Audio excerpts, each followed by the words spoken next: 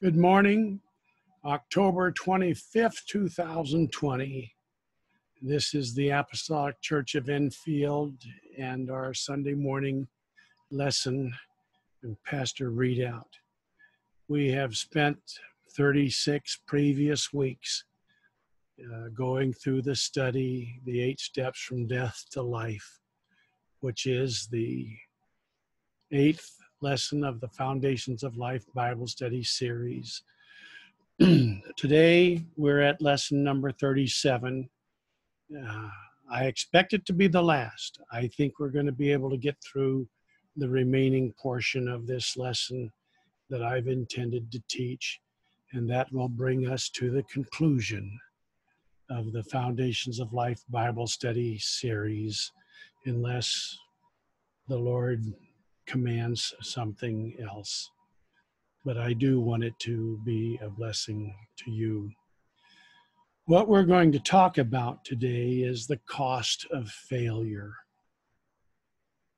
I've been teaching you about the 8 steps from death to life, these 36 weeks, this the 37th, the 8 fundamental principles that are the ways of God, the principles by which He operates, the order in which they come, the order in which He uses them, practices them, fulfills them, and expects us to experience them and to use them. We've been talking about the benefits of following God's way, and I've shown you examples of the 8 steps from death to life, quite a few of them, although I've got 400 more that I'm not going to show you in this lesson, but I've shown you examples of the 8 steps and how they are expressed in the scripture and examples of how they work in the lives of human beings. We've also talked about crisis points and how the Lord uses them to get people who aren't going to do what they need to do, to commit what they need to commit to actually be a disciple of His, to just go home and to get out of the program and not be a hindrance to anybody else. But there's another way the 8 steps are revealed in Scripture, and I want to share those with you in closing the lesson out. And that's to talk to you about the real cost of failure. What I mean by failure is not applying the 8 steps from death to life in your thinking and in your doing, in your understanding. What happens if you don't do things God's way? And it's not pleasant, but we're going to, I hope, end it up right. 2 Thessalonians 1:7 says, "And to you who are troubled, rest with us when the Lord Jesus shall be revealed from heaven with His mighty angels in flaming fire, taking vengeance on them that know not God and that obey not the gospel of our Lord Jesus Christ, who shall be punished with everlasting destruction from the presence of the Lord and from the glory of His power, when He shall come to be glorified in His saints and to be admired in all them that believe, because our testimony among you was believed in that day." 2 Thessalonians 2, starting at verse 7, says, "For the mystery of iniquity doth already work. Only he who now letteth," and that means hinders, "he who now hinders will hinder until he be taken out of the way. And then shall that wicked be revealed, whom the Lord shall consume with the spirit of His mouth, and shall destroy with the brightness of His coming, even him whose coming is after the working of Satan, with all power and signs and lying wonders, and with all deceivableness of unrighteousness in them that perish, because they receive not the love of the truth, that they might be saved. That's why they perish, because they do not receive the love of the truth. And for this cause, them not having received the love of the truth is why they perish. And for this cause, God shall send them, those that do not receive the love of the truth. God shall send them strong delusion, that they should believe a lie, that they all might be damned who believe not the truth, but had pleasure in unrighteousness. Boy, this is tough language, but it is true language. It's the word of God. Not everybody who thinks they're saved are going to be saved. There's a terrible end coming for some. And you don't want to be one of them. And I don't want to be one of them. And I don't want anybody to be one of them. So let's look at one of the ways the 8 steps from death to life is expressed, is revealed in Scripture, this pattern that God has given us for how to build our life. But we're going to look at it in the way the Scripture reveals it, in antithesis, or the opposite of these 8 steps. What happens if you don't follow the pattern as God has given it? You're going to follow the pattern, but not the way the Lord wants you to follow the pattern. The 8 steps from death to life are revealed by the antitheses, the other way the pattern is followed. And the first way I want to share with you is titled Holding the Truth in Unrighteousness. And it comes from Romans chapter 1, verses 18 through 24, and a tagline in verse 28. This is the opposites. What happens if you don't fulfill the principle as God has revealed it for you to fulfill? What will happen? And I'm going to give it these names, not that it's significant.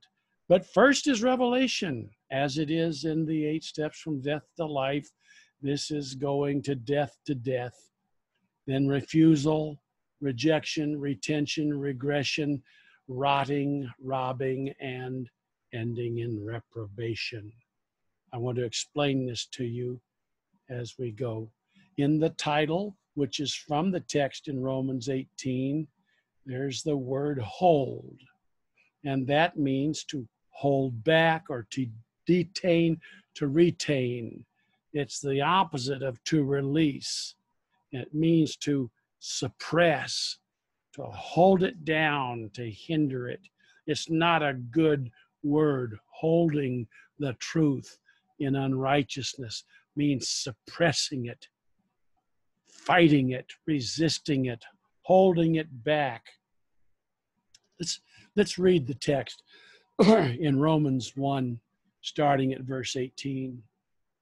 For the wrath of God is revealed from heaven against all ungodliness and unrighteousness of men who hold the truth in unrighteousness. That's where I got the title for this, Holding the Truth in Unrighteousness. It is going to be what provokes the wrath of God, because that which may be known of God is manifest in them, for God hath showed it unto them. They've been given the truth. God's given it. God has manifested it, and it's been manifested in our lives. For the invisible things of him from the creation of the world are clearly seen, being understood by the things that are made, even his eternal power and Godhead. Let me pause there. Anybody who tells you that the Godhead is a mystery, an unknowable mystery, something that you cannot just have to take by faith, they are lying to you, whether they know it or not. They are still lying to you, because the eternal power and Godhead is clearly seen and understood. God has already manifested it and made it known unto us, so that they are without excuse. Well, I didn't know. Why didn't you know? God revealed it. He manifested it. He made it clearly seen and understood. And if you don't know it, you got the problem. You're without excuse. Because that when they knew God, stop a minute. Did they know God? Yes, they did. When they knew God, they glorified him not as God, neither were thankful, but became vain in their imaginations. And that word vain is attached to idolatry. And their foolish heart was darkened.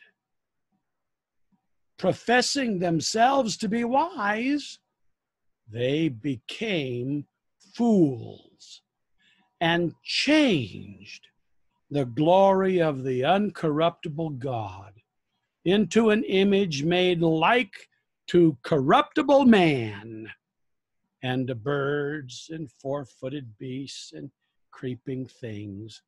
Wherefore, or because of that, God also gave them up to uncleanness through the lusts of their own hearts, to dishonor their own bodies between themselves. And even as they did not like to retain God in their knowledge, God gave them over to a reprobate mind, to do those things which are not convenient. Now let's see how the 8 steps pattern is revealed here in its opposites. Revelation, this first step, when they knew God. God has revealed himself as the only God and Savior. His absolute unity is visible in and explained by his creation. There is no excuse for not accepting the truth of Jesus Christ as both the only Lord God Almighty and his manifestation in flesh to be Savior. Psalm 19:1 told us, the heavens declare the glory of God, and the firmament showeth his handiwork. Day unto day uttereth speech, and night unto night showeth knowledge. There is no speech nor language where their voice is not heard. Their line is gone out through all the earth, and their words to the end of the world. In them hath he set a tabernacle for the sun. So don't say, well, we didn't know. You got no excuse. Deuteronomy 29:29 said, the secret things belong unto the Lord our God, but those things which are revealed belong unto us and to our children forever, that we may do all the works of this law. It's been revealed. But when they knew him, they didn't accept that revelation. They glorified him not as God. Instead of accepting the revelation and the full implications of it in their own lives and theologies, they refused it. They glorified him not as God. They made him another Jesus, not quite altogether the Almighty God, a co-equal, or not even God at all, or a man God adopted, or any of the other theologies, but the one that states that the transcendent, everlasting, and almighty God manifested himself in flesh, and all the fullness of the Godhead dwells bodily in that man, Jesus Christ. Not giving the Lord Jesus Christ his rightful place as Lord of Lords and King of Kings. That's what they did, diluting his revelation by refusing to recognize your own depravity. Refusal may take the form of compromising the revelation to make it a little more acceptable to those that don't believe it, denying his conclusion that all are under him. What follows that? Neither were thankful. That's rejection. They didn't accept his gift. They didn't accept his revelation, nor the offer of his salvation. They were not thankful. They didn't care that he so graciously provided a plan of salvation. They did not diligently search it out because they refused to accept him as the only true God, both Lord and Savior, and themselves as totally lost in sin. You see, gratitude demands full responsiveness, and they did not respond. They rejected it. The fourth step in the antithesis, the opposite of repentance, they didn't get to repentance because they didn't respond properly, because they refused to recognize themselves and him as their Savior, even though he'd revealed himself. But what happens then? They became vain in their imaginations. They believe there's no need to change the very motives of their life. They think they can make it as they are, or that there will be no eternal judgment. They get all the foolish ideas. They didn't accept the revelation, and that causes them to refuse to accept their need for salvation and deliverance, which causes them to reject his plan of salvation. And the only possible result is getting worse. Change is absolute. No one but God stays the same. So a decision to stay the same has the same results as regression. And that's the fifth step. That lack of repentance brings them to the place where their foolish heart was darkened. You know, the word foolish means no knowledge of God. Believing God to be something he's not or someone he's not. Foolishness. You become hardened against their need of remission and lack of compassion for others who need compassion and remission. And when you don't forgive, boy, the forgiveness God would have heaped on you, the remission of sin, the undoing of your sin that God would have heaped on you is eliminated from your life. And the result is a dark, dark heart. And that results in them rotting, professing themselves to be wise. They became fools. It got worse. Claiming self-sufficiency by their actions or their words or their attitudes thinking themselves that they do not need the constant involvement of the Spirit of God to prosper themselves and others. That's rotting. The only way to escape this hell-bound slide is to go back where you lost it. Go back to that revelation and follow the process of his salvation. Failure to do that allows you to rob God. And that's that seventh antithesis step, robbing, and changed the glory of the uncorruptible God. You know where it changed? He's uncorruptible. You're not going to change him. You're not going to change the truth of him, except in the minds of men, in your own mind and in the minds of those who listen to you, and change the glory of the uncorruptible God. You will limit God to the baseness of human conception by failing to fully accept his revelation, transferring worship to people and things instead of to him, by considering yourself to be the master of your life. You deny God his position and power in your life. You're robbing him. You haven't changed God. You've merely robbed him of his rightful place, power, and glory in your life until the judgment. He will not tolerate your thievery.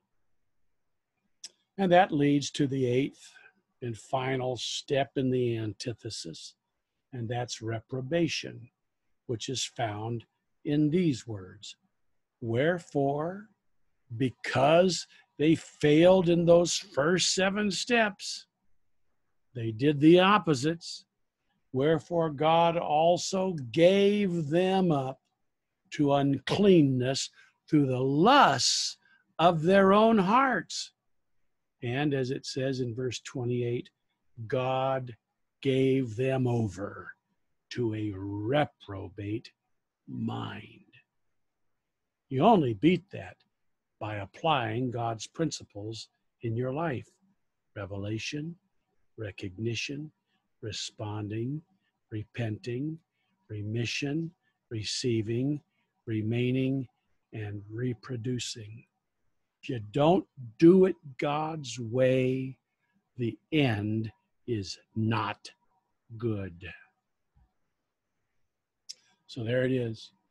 They had the revelation, but they didn't accept it. They refused what God revealed about himself, and they refused what that revelation revealed about them, and didn't recognize him as God and them in need of him. And that meant they rejected his plan. They retained their corruption in their motives, and they regressed in their relationships with God and man and to themselves. And then they rotted, and they robbed God of all of his glory, and God gave them up to reprobation. That's the way the 8 steps were revealed. In the opposites, in the antithesis of the way of God, you have this choice to do it the way God said to do it, or to go to destruction. That's the choice. Now, there's another way, the final way, that I'm going to talk to you about in this lesson. And I call it a walk in the world, from Ephesians chapter 4, verses 17 through 19. This again is an antithesis to the 8 steps from death to life. I'm going to ask you to follow very closely the words as they are given to us. Vanity of mind, blindness of heart, ignorance, alienation, understanding darkened, being past feeling, given to lasciviousness, working all uncleanness with greediness. Now, I'm going to show you why this is the order in the passage. Ephesians 4, starting at verse 17. This I say, therefore, and testify in the Lord, that ye henceforth, or from now on, walk not as other Gentiles walk. Now stop a moment and let me remind you, we need to be walking on the way of the Holy One, that highway that gives us the glorious entrance, the abundant entrance into the kingdom. Don't walk as other Gentiles walk, in the vanity of their mind. In the written notes, there's an appendix in lesson 1, not the first lesson of the 8 steps, but actually in lesson 1, the revelation of God from eternity to eternity, maybe in this lesson also. There's a chart that shows you the relationship between the word vanity and idolatry in Scripture. The vanity of their mind. That doesn't mean thinking how pretty they are. No, it's talking about having idolatrous ideas about God in their mind, thinking of him as being someone he's not, something he's not, of thinking ways he does not. Gentiles walk not in the way of holiness, not in the way of the Holy One, but in the vanity, in the emptiness, in the meaninglessness, in the foolishness, in the idolatry of their mind. Having the understanding darkened. I hope you're paying attention to the highlighted verbs. Having already the understanding darkened, being alienated from the life of God through the ignorance that is in them because of the blindness of their heart, who, being past feeling, have given themselves over unto lasciviousness to work all uncleanness with greediness. It is important to note the specific order that is stated for how this develops, how these things develop. It begins with the vanity of the mind. But the next failure is the beginning of all the other failures that are mentioned. Blindness of heart causes the ignorance that is in them, and the ignorance that is in them is through the ignorance they are alienated from the life of God, and that alienation darkens their understanding. The blindness of heart causes ignorance, and through that ignorance they are alienated, made foreigners from the life of God, and that alienation darkens their understanding.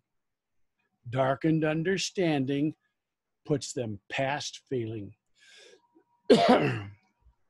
And being past feeling causes them to give themselves over to indulge in ever-increasing measures their selfish, sensual desires. And the result of being led by this carnal, worldly mindset is death. Let's look at it a little more closely. The vanity of mind. That's the root of their problems. Not accepting the simple truth of the revelation of the Lord Jesus Christ. Holding a contrary concept of the Godhead through their intellectual and tradition-bound pride. That produces the second stage, blindness of heart. That's caused by the vanity of their minds, blindness of heart. Failure to recognize the glory of the Lord Jesus Christ, his grace, his holiness, and that failure results in you not recognizing your own condition of wretchedness, misery, poverty, blindness, and nakedness.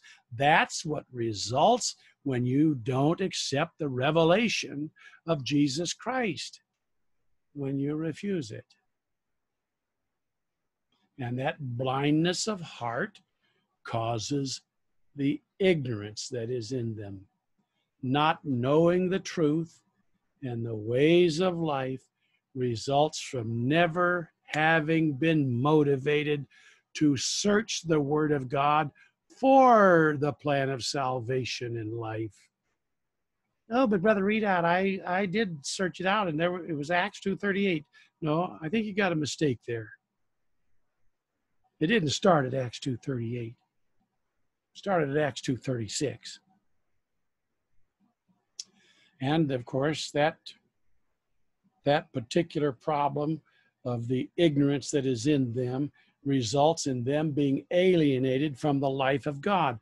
Listen, even the prophet said it, my people are destroyed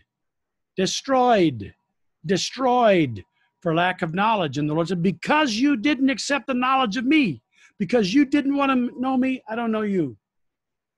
Alienated, made foreigners, put out of the kingdom, departed from the way, alienated from the life of God. The life of God in Christ is selflessness, and sacrifice. And if you retain ignorance, you are an alien, foreign to that attitude, having only selfish motives, the opposite of repentance.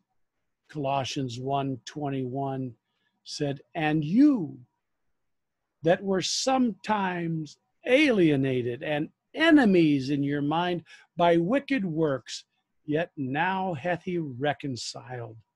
You don't want to be an alien. Understanding darkened. That's what follows because of your alienation from the life of God. You have nothing to share. Your understanding is darkened. You cannot accept the reasons why people do the wrong things they do and extend mercy to them because you understand it was extended to you. You never truly understand the processes of godly living because you're a stranger to the life of God. You don't receive remission of sins, and you can't offer any when people sin against you. You have no joy. And joy is recognition of God's working in your life to save you. And you could contrast this verse to what we've been told. In Ephesians 1:18, he said, but you, the eyes of your understanding being enlightened, that ye may know what is the hope of his calling and what the riches of the glory of his inheritance in the saints. You know, doing it God's way is better than doing it your way. Just a fact. And of course, because of your increasing lack of understanding, you get to the place where you're past failing. You're unmoved by the needs of others. I'll never forget, I had a conversation with a Jewish man. He was Jewish by ancestry, not by religion. But he said he feel worse about seeing a dog get hit by a car than he would by seeing a man get hit by a car. And his idea was, hey, I don't have any problem with a man upstairs as long as he leaves me alone. Yeah. You talk about being past failing, more concern about the so-called rights of women than the rights of that unborn child. They're willing to murder the child to make some convenience for other people. Past feeling, unmoved by the needs of others, not forgiving, not long-suffering, no justice in their understanding at all, no conscience that inclines them toward being a peacemaker, and little or no tolerance for anybody that disagrees with them. You know where our nation is today. Their life is empty and devoid of power, even though they would never admit it. And yet they still search for some form of fulfillment. And that leads to all kinds of debaucheries. Because they're past feeling, they give themselves over to lasciviousness, a preoccupation with bodily comforts and sexual pleasures. And this is exhibited by excessive and unrestrained excitement of their physical senses to accomplish personal gratification. You become more involved in moral impurity. You pray less than ever before, unless you get into big trouble, recognizable trouble. You think evil thoughts, you tell evil stories. You freely degrade the reputations of others in order to exalt yourself. And what happens? God gives them over to work all uncleanness with greediness, because of having given themselves over to sensual pleasures. God gives them up to work all uncleanness with greediness. There will be no evidence of Christ within, because they are given over to selfishness. This is reprobation. It's rejoicing in iniquity, in hypocrisy, and in being unloving. It is a life that is unacceptable to God. And it is experiencing the peace of the world. Vanity of mind, idolatrous concepts of God, causes blindness of heart, and that causes ignorance of the ways of God and the things of God. And that causes you to be alienated from the life of God. And that alienation causes your understanding to be darkened. And when your understanding is darkened, you lose your care about the things of God and about others. And that causes you to give yourself over to sensual pursuits. And that ends up in God giving you over to reprobation, to work all uncleanness with greediness. That's selfishness. Because you have been taught the truth, stop being infantile. Stop chasing after every new doctrine. From now on, dear one, be adult in your Christian walk. Don't conduct yourselves like unsaved people do. Romans 8:6 tells you, for to be carnally, fleshly minded is death, but to be spiritually minded is life and peace. In Philippians 4:8 tells you the 8 principles you got to think on to be spiritually minded. 2 Peter 1 tells you the 8 principles you have to have in you and build in you in order to have life and peace. So those 2 examples, I didn't spend near as much time on either one of them as I would if I were teaching them separately. But both of those are examples of the opposites that happen when you don't follow the 8 steps from death to life in building your Christian life. Now, to conclude the whole series of the Foundations of Life lessons and this lesson, the 8 steps from death to life convert the straight gate and narrow way into the kingdom of God into an abundant entrance. The 8 steps from death to life convert that hard to find gate and harder to enter gate into one that is ministered, served up to us abundantly. The Almighty God has revealed his ways. The 8 fundamental principles that arise from the very depth of his being. When he revealed them to me in Scripture, he told me, these are my ways.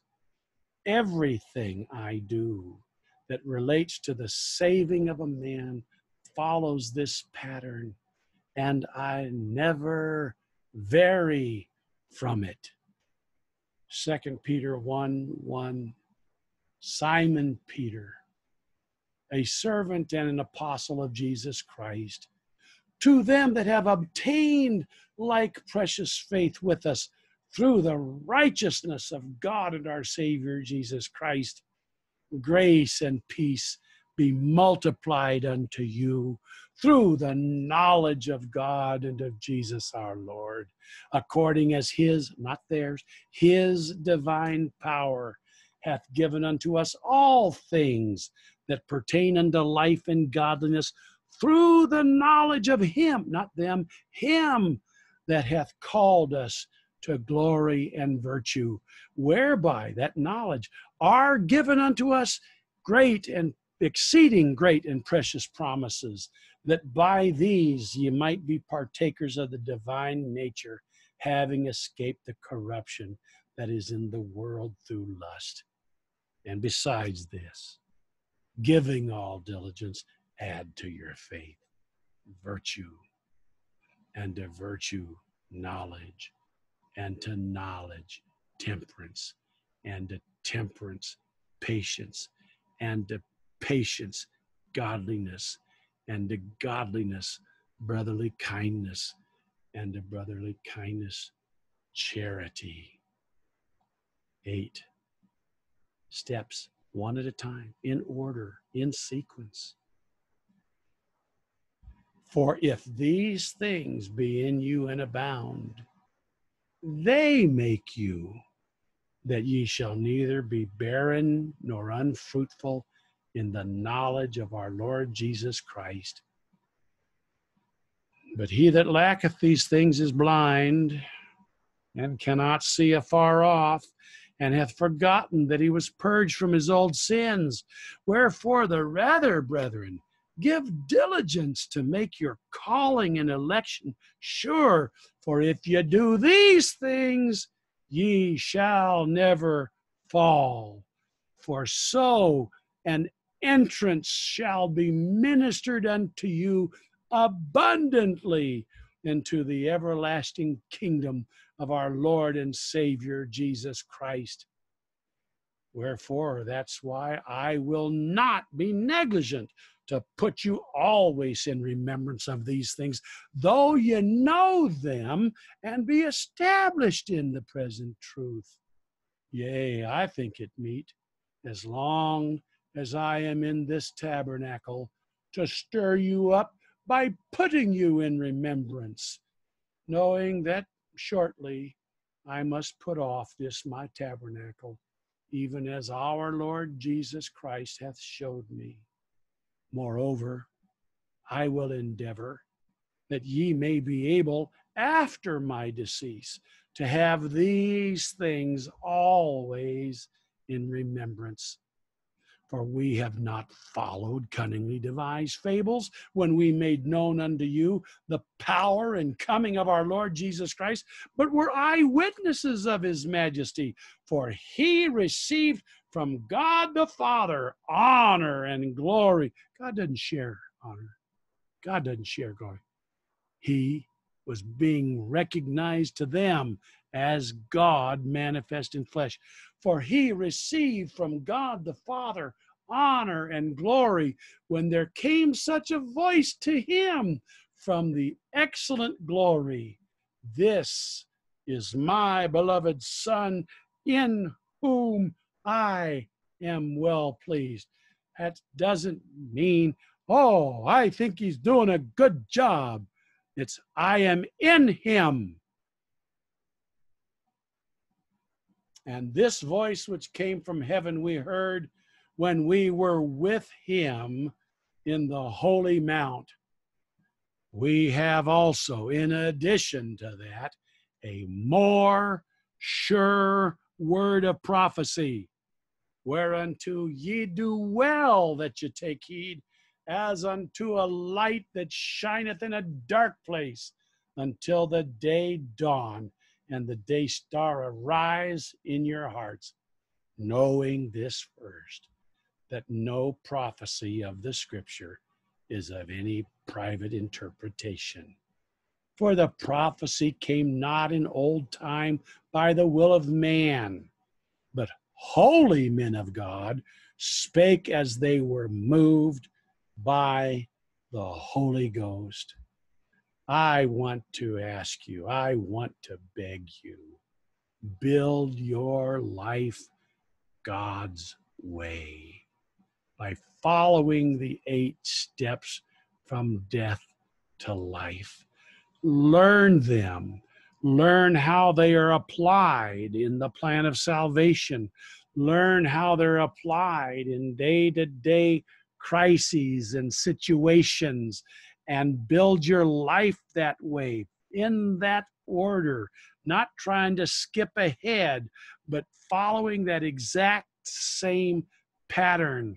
Not doing it is a bad idea, but doing it brings the reward that God wants you to have. Thank you for having paid attention to me all these 37 weeks of this lesson and all of the years before, as we went through the Foundations of Life Bible Study series. The 8 steps from death to life is the summary of the other lessons. And I wish to thank you. It's been my privilege to share the lessons with you since September 11th of 2011. And now we'll move on to other things. Will you bow your heads again? Lord Jesus, I'm very thankful to you for having revealed this pattern to me back in February of 1976, and for helping me to understand it, and for showing me the many, many ways you've demonstrated that these 8 things are your ways, your principles, and expressed throughout the Scripture, and that if we follow your pattern, do things your way, that you will give us, minister to us an abundant entrance into your kingdom, and will be on the way in which we cannot fall. I'm sorry, Lord, to say I wish you didn't have it so that I had a choice, that I have the possibility of turning off the way. But help me, Lord, to continue to walk in the way with you, and help those in this audience and in my congregation, Lord, to learn these principles and apply them consistency in their lives. We want to be what you want us to be, and we'll thank you for making it so. In Jesus' name, amen. Well, thank you, loved ones. God bless you. Bye.